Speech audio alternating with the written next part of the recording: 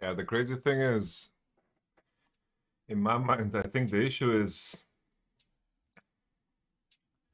I do not see a circumstance at all where Elyoya will be happy at Mad Lions.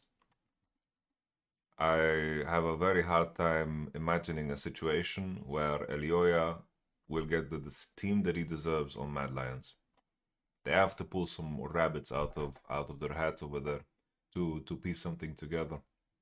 That will be very difficult. So for them to refuse 800K, I don't know. Maybe they are waiting for a bigger offer because Elyoya is a player that everyone is very interested in.